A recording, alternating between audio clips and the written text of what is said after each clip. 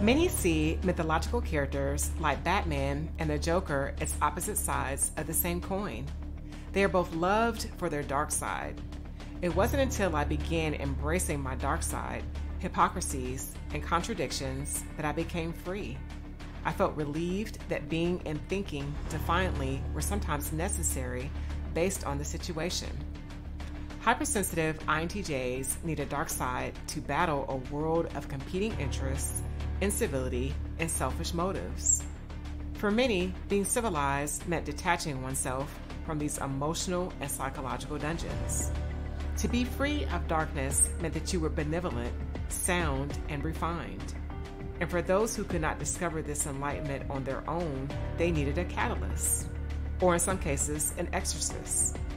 Find out why by reading the new article, Why You Need a Dark Side to Your INTJ Personality, by clicking the link below.